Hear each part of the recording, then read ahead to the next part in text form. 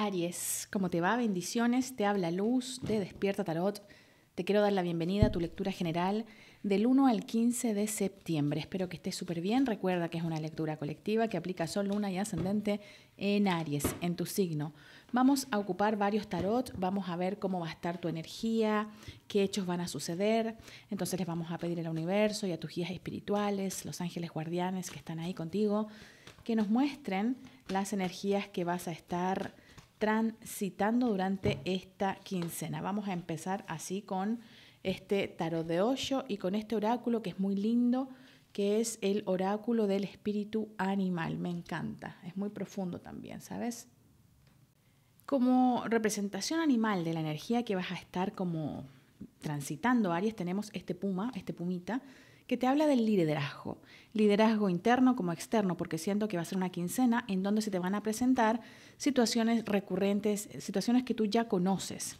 Para algunos pueden ser cosas un poquito desafiantes, en donde voy a tener que hacer algo, pero ya es como que con la impronta que tienes ahora te veo diciendo, bueno, ¿qué le hace el agua al pescado? ¿Has escuchado ese término, Aries?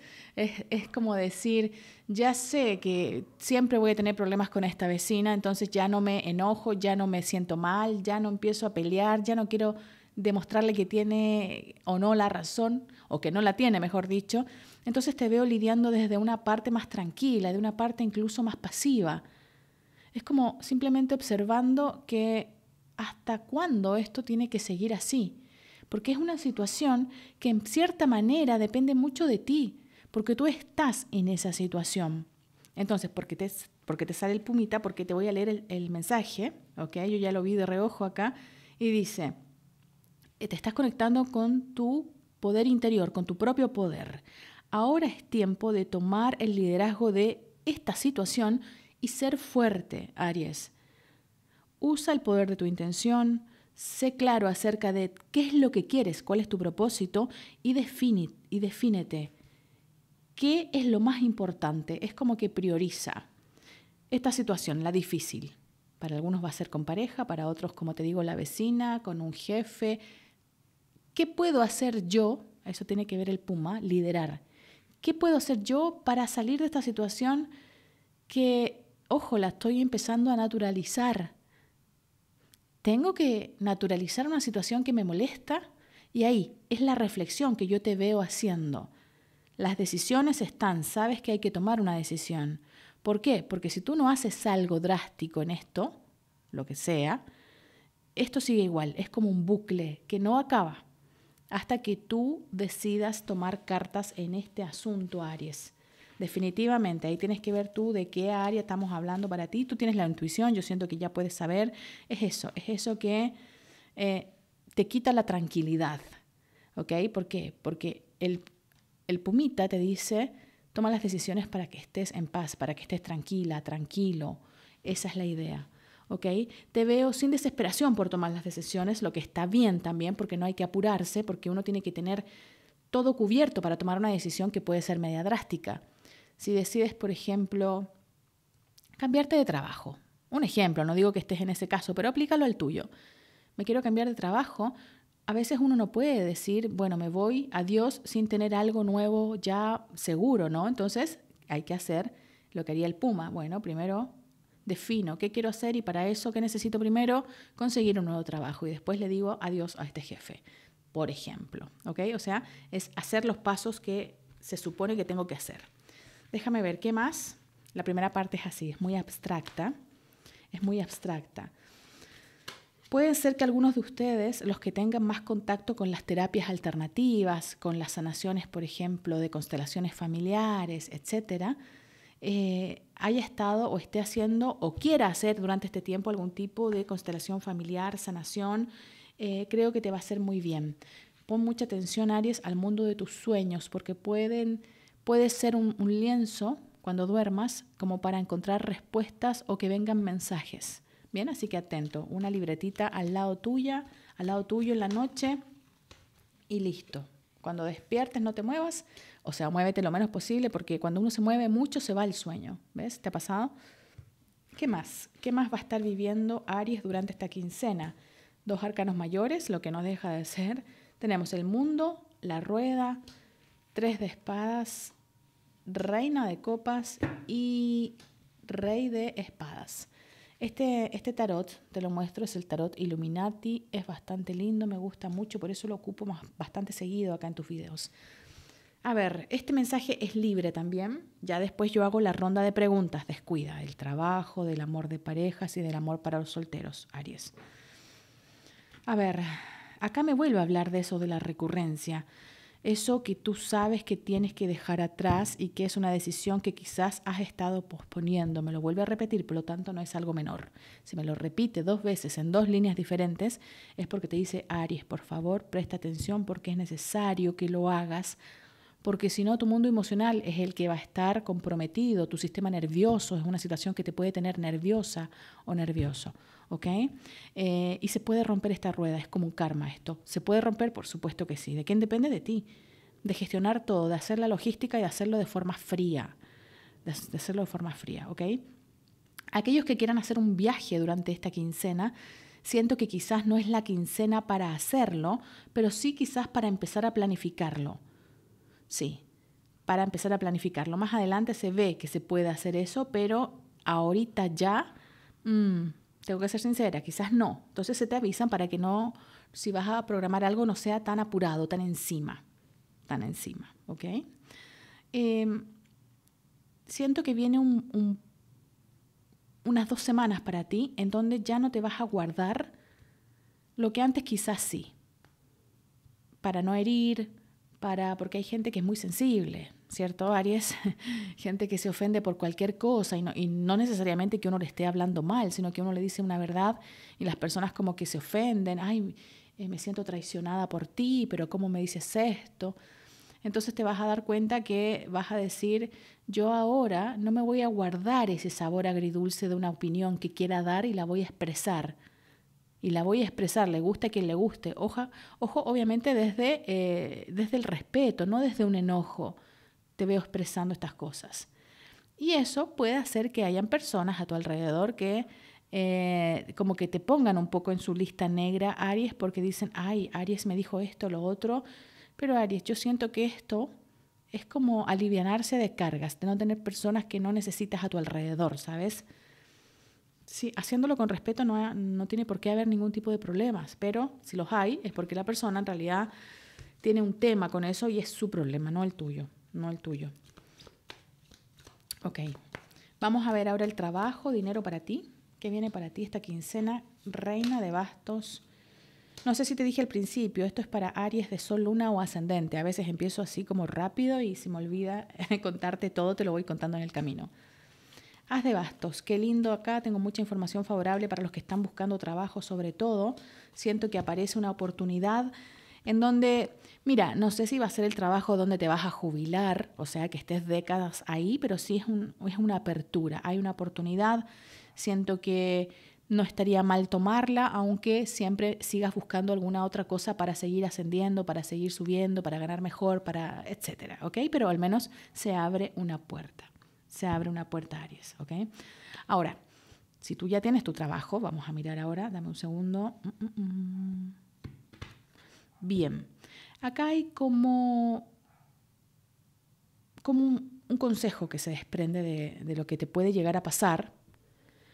Y si te lo doy como un consejo es para que no te pase. Pérdidas. No veo robos. No veo robos, pero sí veo quizás algunas pérdidas por apurarse. O sea, si tú estás a cargo, Aries, de, no sé, de revisar papeles, de llevar la caja, los dineros, de hacer el inventario, de poner los nuevos precios, no te apures, aunque te estén apurando de afuera. Apúrate, Aries, quiero todo esto. No te apures porque puedes poner algo mal y después eso puede significar una pérdida y quien tiene que cubrir esa pérdida eres tú. Entonces, por eso se te recomienda lento. No te apures en nada, ¿ok? Eso es súper importante, es súper importante. Puede ser, qué curioso, puede ser que esta quincena te vengan antojos de cosas dulces. A lo mejor no eres de las personas dulces, o así, eso lo sabes tú, pero te van a venir antojos de cosas dulces y eso es un llamado interior que tiene que ver con tu nivel energético, con tus glándulas. Es como que te veo un poco cansada. Entonces, obviamente acá te dicen si puedes tener algún momento de relajo para ti, para ponerte al sol, para caminar y soltar mente, te va a hacer muy bien, porque tu mente esta quincena va a estar a full, va a estar pensando, repensando, sobre todo si hay alguna situación difícil, ya sea en tu área laboral o en cualquier otra área de tu vida, tu mente va a estar dándole vueltas y vueltas y la idea es que sueltes eso para que no venga esta sensación de cansancio que yo veo en ti. Es solo una quincena, no va a ser eterno, no es un cansancio crónico, pero con estos mensajes que te dan los guías, activar cuerpo y ponerte al sol, ¿sí? Sin miedo, porque a veces la gente le tiene miedo a ponerse al sol. No, te va a hacer muy bien, Aries, te va a recargar la pila definitivamente, ¿ok? Cuidado si trabajas con gente, con clientes o con compañeros de trabajo o jefes que tú sepas que son como medios irascibles, medios enojones. Puedes manifestar alguna situación de alguien como que se enoja y tú dices, ¿pero qué le pasó? ¿De dónde se enojó? ¿Por qué? Te dicen, no enganches. No enganches ni para bien ni para mal, porque esa persona, no sé, tuvo un mal día. Simplemente te quieren dar eso como un mensajito, como un consejo para ti, ¿ok? Vamos a sacar, mira, tenía el oráculo acá en la cajita, lo había guardado. Lo vamos a volver a rescatar. Ángeles de la abundancia, ahí está. Vamos a pedirte un consejo. ¿Qué tiene que hacer Aries para conectar más y más con la abundancia? ¿Qué tiene que hacer Aries? ¿Qué tiene que empezar a hacer Aries para conectar con la abundancia? Ideas sin límite. Qué curioso. A ver, te lo leo. Tu mente forma una sola con la mente infinita de Dios. Por eso tienes acceso total a inagotables ideas que te traerán muchos éxitos. Todo lo que tienes que hacer, Aries, es actuar siguiendo la orientación divina para permitir que esas propuestas se materialicen. Entonces, ya que en la primera parte salía el mundo de los sueños, ¿te acuerdas? Ahí podemos agregar el sueño, la meditación, la reflexión profunda, estar en un estado, viste, como bien tranquilo, bien zen, te van a llegar ideas. Entonces, no solamente en tu velador, en tu mesita de noche, tener tu libreta con tu lapicito a mano, sino que siempre el celular, tengo una idea, me la grabo, me la mando a mí misma, no importa. Uno hace eso a veces, o se la manda a alguna amistad, que no se me olvide, porque esas ideas, por locas que parezcan, se pueden convertir el día de mañana en emprendimientos que vienen desde arriba, canalizados, inspirados. Así que tráelos a tierra. Vas a poder, por eso te lo dicen, ¿ok?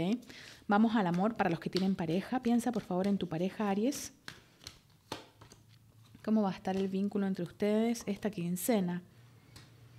9 y 7 de bastos, la emperatriz, as de pentáculos y el ermitaño. Creo que acá va a haber alguna situación que ya conoces que pueda tender a ser recurrente, ¿ok? Pero yo veo que hay una decisión que se toma por parte tuya, por parte de los dos, ahí tienes que ver, de mantener este vínculo, porque todavía hay cariño, de hecho, hay ternura, hay seducción, pero a veces uno pierde un poco el eje, a veces por los problemas y sobre todo por esa cosa que siempre nos hace discutir. Hay algo que nos hace discutir mucho.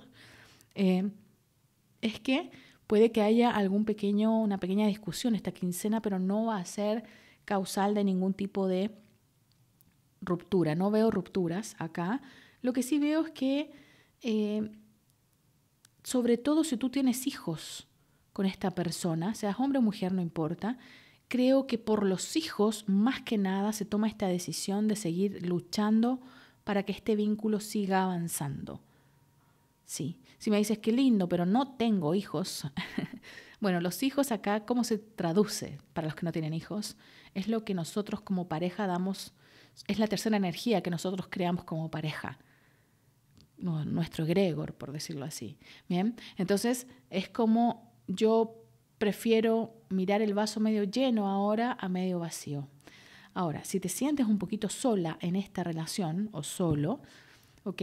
Te digo que esto es algo que creo que no es tan fácil de resolver y que requiere de toda tu sabiduría para poder resolver ese tema, ¿ok? Quizás la primera parte de esta lectura te puede resonar mucho, Bien, pero bueno, son solamente 15 días, 2 semanitas, no se mueven, no se hacen grandes cambios en 15 días, pero ese es el mensaje para ti, para esta quincena si estás con pareja.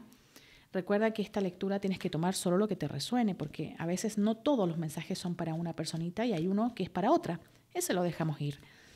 Vamos a ver un mensaje para ti, Aries, en pareja. Para recuperar el romance y todo lo lindo del romance, es importante que ustedes se vuelvan a relajar, en el sentido de que se hagan bromas, de que se rían, de que jugueteen, de que se tomen las cosas un poco más livianas. ¿Ok? Porque si decido seguir acá, a pesar de todos esos fantasmas que trae el pasado, porque hay fantasmas que rondan y nos hacen pelear o discutir, si decido seguir, tengo que soltar eso para que no me amargue, porque es una sensación amarga eso, esa cosa que no me gustó, eso que viene cada tanto y nos hace discutir. Entonces, si decides seguir, que sea con alegría, con humor, ¿bien? Con mirar el vaso medio lleno, se diría. Un mensaje entonces ahora para los que están solteros, que viene para ustedes en esta quincena, 1 al 15 de septiembre, 8 de bastos. La torre, vamos a ver si viene alguien para ti. Suma sacerdotisa, el loco, el colgado. Dios mío, tanto arcano mayor acá. No, yo no veo que aparezca una persona, no, pero sí te veo a ti como priorizando otras cosas, como que no estás en la onda estos 15 días de estar receptivo o de estar como disponible emocionalmente. Eso no quiere decir que no hayan personas que quizás gusten de ti, pero tú como que ni las vas a ver durante esta quincena, porque creo que ya encontrar el amor, quizás de hace mucho tiempo, Aries, ahí si quieres me los dejas en los comentarios para aclarar, ya no es una prioridad en tu vida. No digo que lo ha sido, pero ves que cada vez toma menos importancia el sentido de encontrar a alguien, empezar a conocerlo, y después la persona me dice que quiere algo libre y a lo mejor yo quiero algo, me gusta más formal, entonces, todo pata para arriba. Entonces, es como que te veo priorizando quizás planificar viajes, ver tus temas laborales, ver qué cosa voy a estudiar ahora, bien, y sobre todo lo que tenga que tenga que ver con movimiento, te va a ayudar mucho. Porque yo veo que quizás en situaciones pasadas has tenido experiencias que tú dices, siempre me toca el mismo tipo de personas. Siempre me tocan, no sé, los celosos. Siempre me tocan las personas que no pueden desapegarse de su grupo de amistades y los pone antes que a nosotros, entonces crea conflicto y no sé, cualquier cosa. ¿Bien? Entonces hay algo que trabajar, no está bien, no está mal, es en el momento que tú estás hoy día, ¿ok? Como que no estoy para juegos, no estoy para juegos. Y es como que a lo mejor cuando te pusiste disponible, cuando dijiste, bueno, vamos a ver qué trae la vida, es como que te llegaba más de lo mismo, personas que solamente querían un ratito, vivamos el presente y nada más. Entonces creo que por eso no se manifiesta alguien nuevo ahora. Un mensaje para ti, Aries, que estás sin pareja. Tengo acá la energía de la relación de vidas pasadas. Esto tenemos que interpretarlo acá. Puede ser que una persona en esta vida te haya marcado mucho, un patrón. Y ahí hay que trabajar. Hay un tema karmático que estaría lindo que lo miraras, Aries. Yo acá con estas cartas te podría invitar a ver en mi canal. Hay una lectura que se llama ¿Cuál es mi karma? Podrías ir a verlo. Y hay otra que se llama, que es más específica, que es muy antigua, ya vas a ver, pero son atemporales, no tienen tiempo, que se llama ¿Cuál es mi bloqueo en el amor? Esa más que nada, yo te diría que la busques. ¿Cuál es mi bloqueo en el amor? Y pones Aries, porque la tengo esa signo por signo. ¿Cuál es mi karma? Esa la hice hace poquito y esa es como interactiva para que elijas una opción. Creo que era una de 4. Pero te recomiendo la que busques signo por signo porque hay un tema acá que hay que trabajar desde lo karmático y quizás eso te puede dar un poquito de luces con respecto hacia dónde tengo que ir para ir soltando esa configuración, porque es algo que está ahí invisible, no lo haces a conciencia. ¿Ok? Bueno, Aries, dejamos hasta acá. Un besito enorme, espero que estés súper bien. Ya sabes que te dejo mi Instagram en la descripción del video por acá abajo y por acá te van a salir algunas invitaciones. Creo que voy a dejar puesto el video que te recomendé, lo voy a dejar acá, que salga por acá, en las ventanitas. Voy a dejar los dos, qué bloqueo tengo en el amor y cuál es mi karma, lo voy a dejar como sugerencia para ti, cosa que vayas directo, ¿te parece? Mi Instagram en la descripción del video. Si necesitas una lectura privada de cualquier tema, mundano o divino, escríbeme. tarotdespierta@gmail.com. Nos vemos, que estés muy, muy bien.